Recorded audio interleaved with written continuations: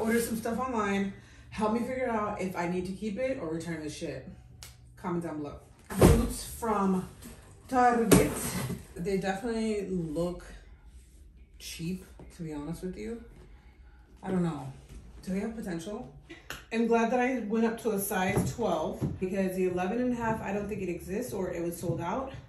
So with some thick socks like these would definitely work, and they fit. I didn't use the zipper on there, giving Floyd Mayweather and Christopher Columbus vibes. I don't know, let's see if we could go up, yeah.